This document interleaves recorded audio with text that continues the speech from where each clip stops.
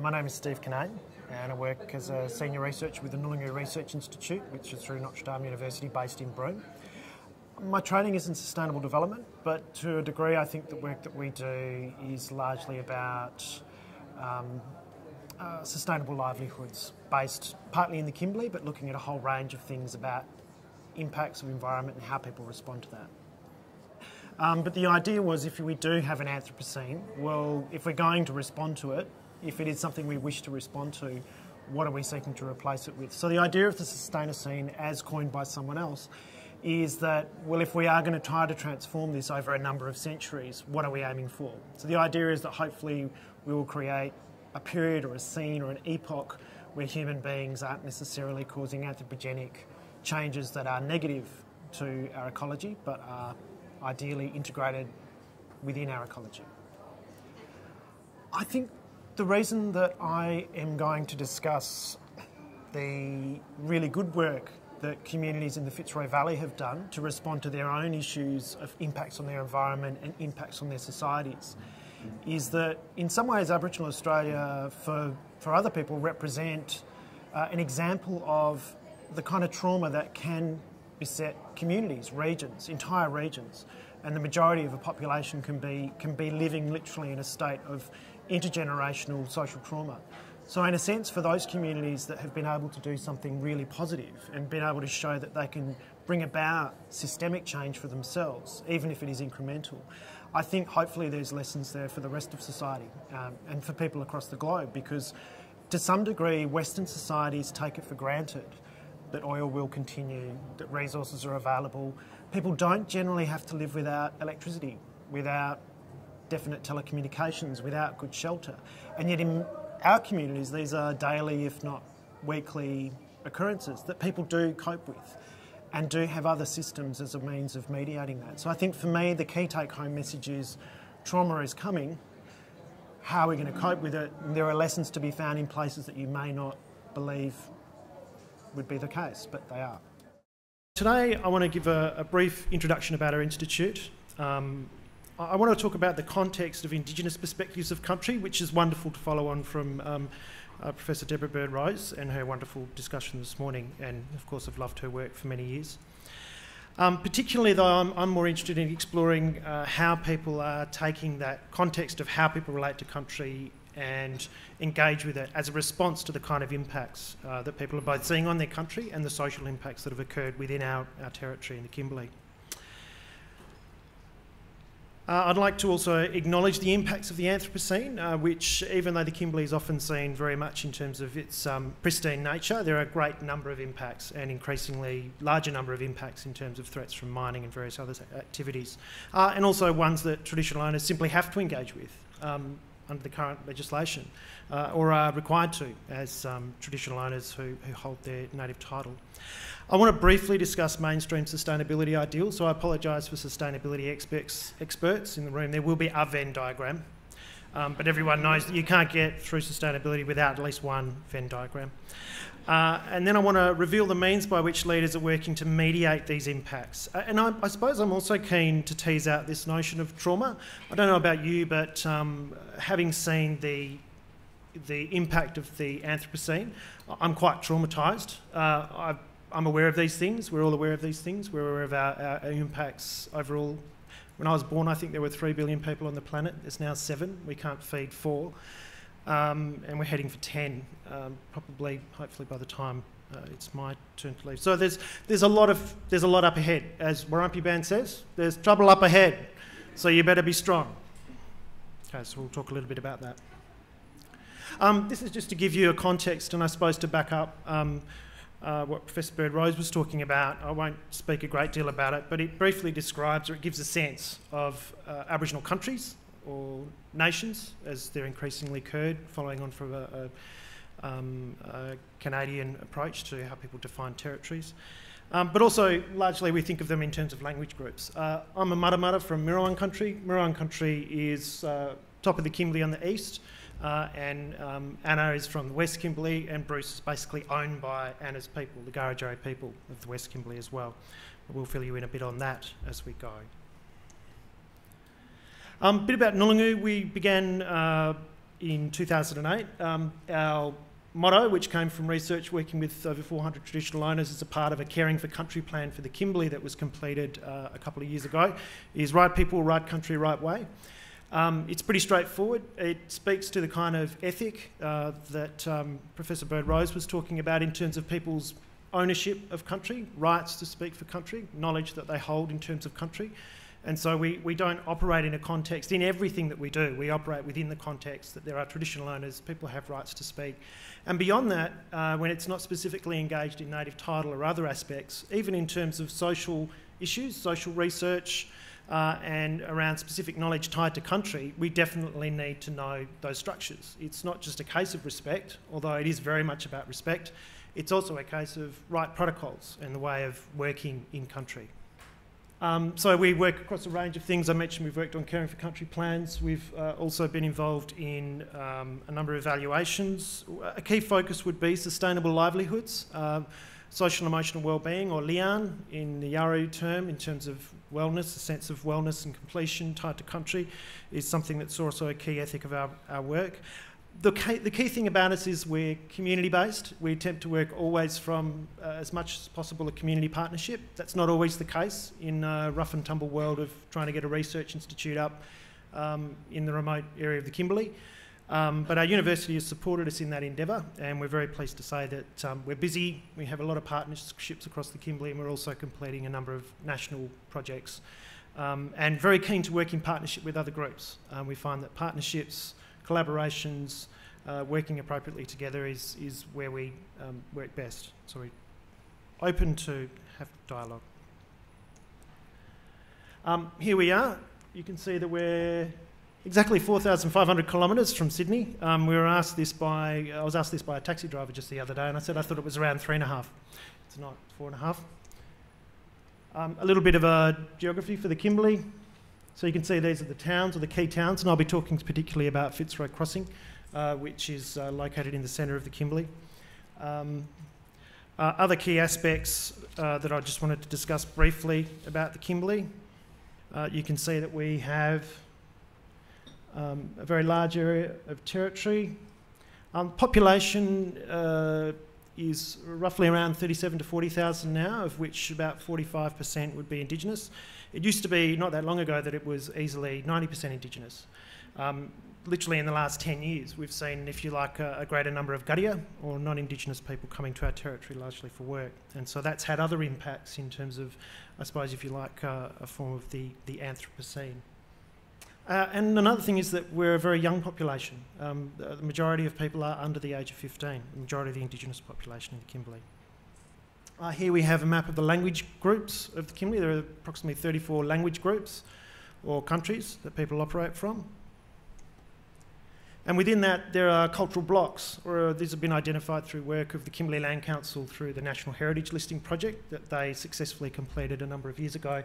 And this, of course, is how people relate. Apart from within separate language groups, people relate to each other through law, connection of ceremony, responsibility to specific regions, but also shared responsibility within a cultural block. And so we can see that briefly it describes layers of connection, layers of governance, layers of ownership, and particularly for discussions today, layers of knowledge, and knowledge that's very useful in responding to the impacts of the Anthropocene.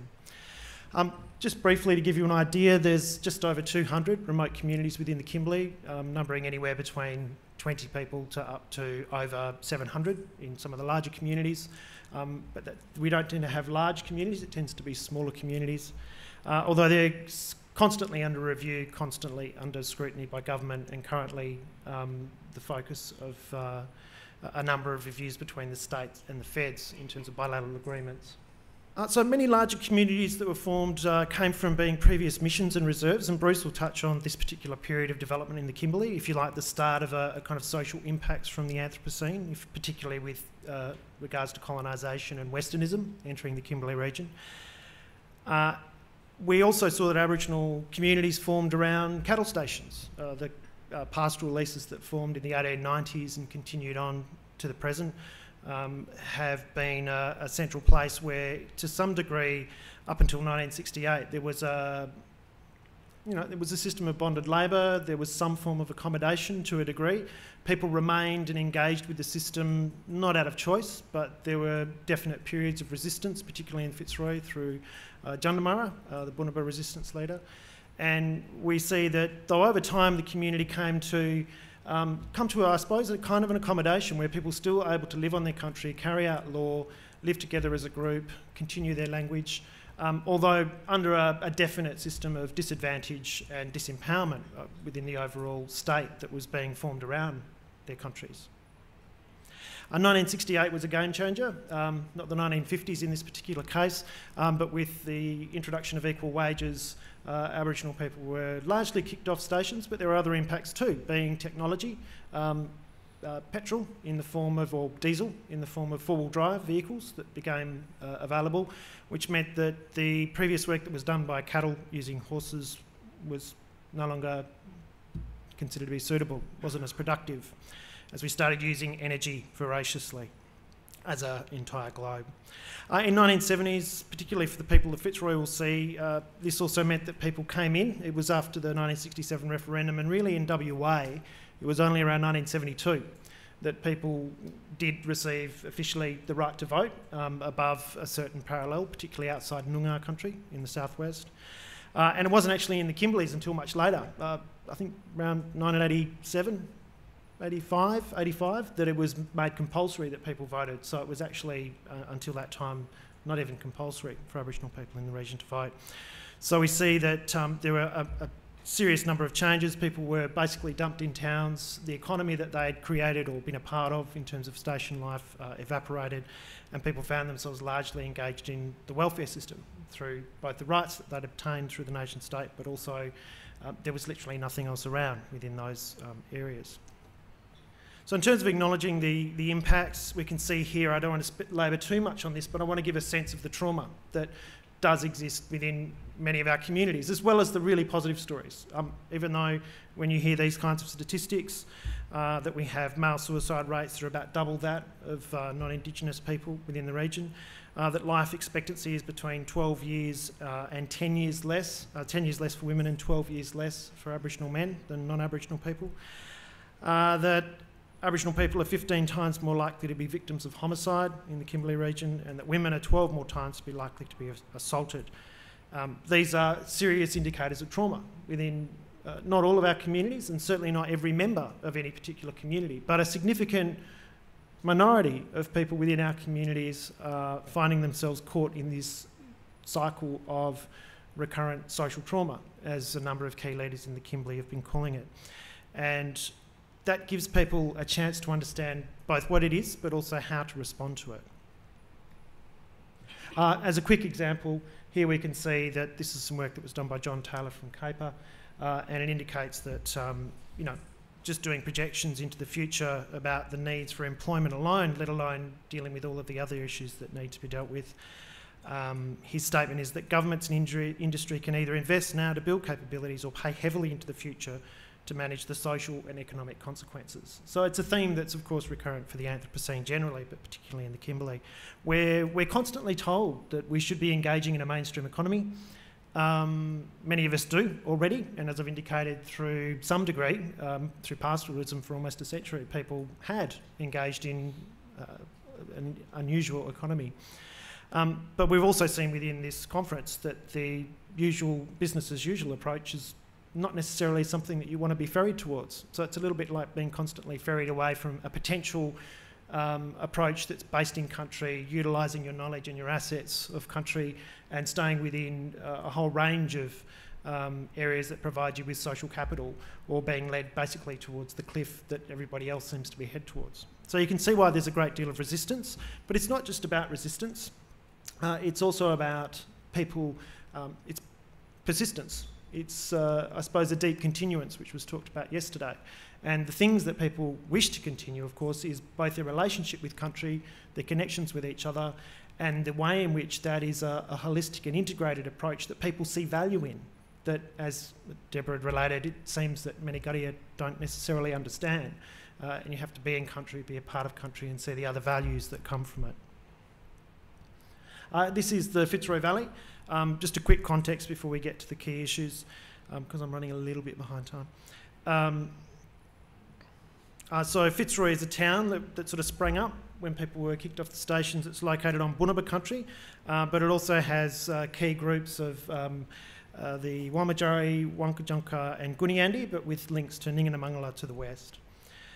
As I said, people were basically, the town sprang up some 45, 46 years ago, and at the time had a great deal of social trauma that occurred that leaders were particularly aware of. Here's some of the country around Fitzroy. A Devonian reef forms many of the gorges of the country, Bunuba country. And these are some of the impacts, physical and social, that we can see occurring in the Kimberley. At the moment, even though the Kimberley, as I said, is largely, certainly not as impacted upon as places like Sydney, there are definite impacts. Pastoralism, irrigated agriculture, water resource exploitation is one that keeps coming back, even though community and others have worked for some time to resist it. And at the moment, particularly in the Fitzroy Valley, we're seeing coal in the form of fracking, but also in the form of open-cut coal is a major issue that people are going to be having to deal with. Now, get to the key issue, of course, the Fitzroy Valley leadership decided that they needed to respond to these issues. They've worked constantly to keep their community together, to keep law alive, to keep language alive, educate their children, to work to communicate to others exactly what needed to happen on their country. They've formed their own businesses, engaged, gone away to obtain education so they can come back and provide services to their communities. These are some key statements from leaders that I won't unfortunately have time to read all of them to you, but I'll just read Claudie Carter. June Oscar, many people know about, but Claudie Carter is a Gunian leader, and Claudie's statement when asked about the kind of activities he wanted to do on his country was, "I want to grow up my kids, same as I grew up, staying in the bush. You can do study and all that sort of thing, but it's really hard to get this knowledge from our people. You can't get that in big schools or anything, nothing. You've got to be here, live on the country to see the place. You go and you look after your country, that's how you get that knowledge. You've got to be on the ground."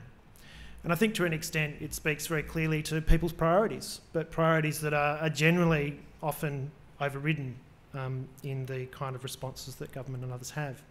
It's also important to note that in the Fitzroy Valley there's around 3,500 people across 48 communities. There are about 1,500 people in the town, so the majority of people live in remote communities. The population is probably 90% Indigenous. Even so, when those leaders have talked about making a turning point in the valley, they've also talked about including Gadias, including non-Aboriginal people in the solutions. So it's not that people are being exclusive. Now, I wanted to show you, yep, they're images of grog, and the reason I'm showing that is this is going back to 2007, 2008, when Fitzroy was constantly in the news because of the impacts, in particular of alcohol in the town. Our research institute was involved in evaluations of restrictions 12 months and 2 years in Fitzroy Crossing and Halls Creek, and found largely overwhelming positive indicators of the imposition of those restrictions as requested by particularly the women of Fitzroy Crossing and then the women of Halls Creek, backed up by key cultural bosses in the form of the Kimberley Aboriginal Law and Culture Centre. The restrictions were not an answer in of themselves, but when the people were thinking about the future, they'd put in place businesses, they'd started education processes, they constantly engaged in upholding law, women's business, men's business.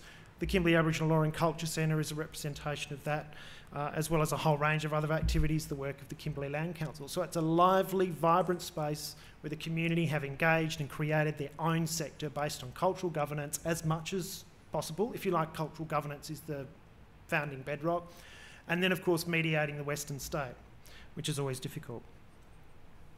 But largely, the restrictions were seen by the community as a first point to turning around and to beginning their road to being more sustainable. So I won't talk too much about the Venn diagram, except to say that the community, when they were considering sustainability, also wanted to consider, well, what are our approaches to sustainability? It wasn't a word that people had really used. People talked about, never needed to talk about, not considering to be sustainable.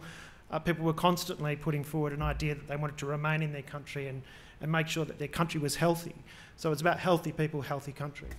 And so to that degree, the key notion that people began to talk about was, well, okay, how do we communicate it to these people that are talking about sustainability, about what it means to us? And that was where I came in and was doing some work in the Fitzroy Crossing to try and get, if you like, a bit of transdisciplinarity around what it meant to be sustainable, or how you could sustain your future in the Fitzroy Valley.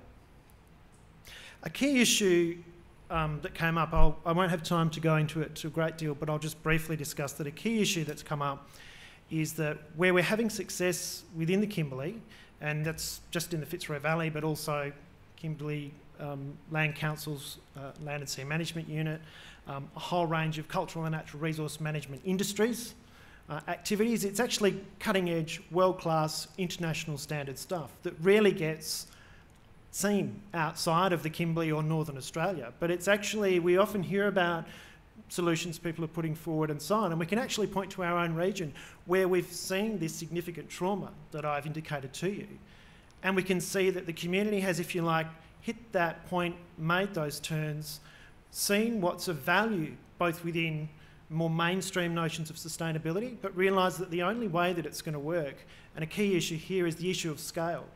I think often, and particularly in the Kimberley even, when it comes to thinking beyond your own region, people are well aware to be mindful of impacts on other people's country and mindful, of course, on impacts globally. But the key ethic, of course, about country is that you only speak for your country. You have rights and obligations to your country. You have an obligatory responsibility to your country. And you're linked to other people who similarly have obligatory responsibilities to their country that you rely on to ensure that you can be obligatorily responsible to your country, and so on and so on. So it becomes, if you like, that sense of country and cultural governance isn't just something respectful, it's actually, it is literally a systemic shift that people have been putting in place and seeking to uphold, and starting to see, at the moment, things starting to turn around in terms of the kind of synergies, including engaging with the economy. Although not quite yet, it's not quite there, but it's going in that direction as well. So I wanted to raise it, and I particularly want you to go away with the consideration of scale. That the community themselves created a Fitzroy Futures Forum 10 years ago. And they saw this as the vehicle of that eventually, when they managed to get things in place where issues of grog, social trauma, and all the underlying issues that the community had heaped upon it through a continual deficit approach that Bruce might talk a bit further about in his discussion, that they saw that they had to have that long-term view, they had to build the institutions and the infrastructure based on their own cultural governance, but also understanding the need to realise their place within an evolving Australian state. So it's actually, ultimately, even though there's a story of trauma there, in terms of the kind of data that I put forward earlier, it's a positive story, because it shows that in a region where for 30 years everybody wrote off, particularly Fitzroy Crossing as a town, and saw no hope for the future of the valley, now everybody wants to contribute to the valley. The government like it because it's a good story. The community and younger people are starting to see new opportunities for themselves. And leaders who have been working so hard to ensure that their children have a future have started to see the benefits of that. And they're not only leading the world in terms of cultural natural resource management, but also in terms of other issues such as fetal alcohol spectrum disorder studies, and dealing with those incredibly hard issues that nobody finds it easy to deal with, but that increasingly as the Anthropocene impacts and as our population everywhere reaches these kinds of levels, we will all be encountering, if not us, our children and our grandchildren. So I think there are great lessons to be learned from the remote regions about how people are dealing with these kinds of hardships. Thank you.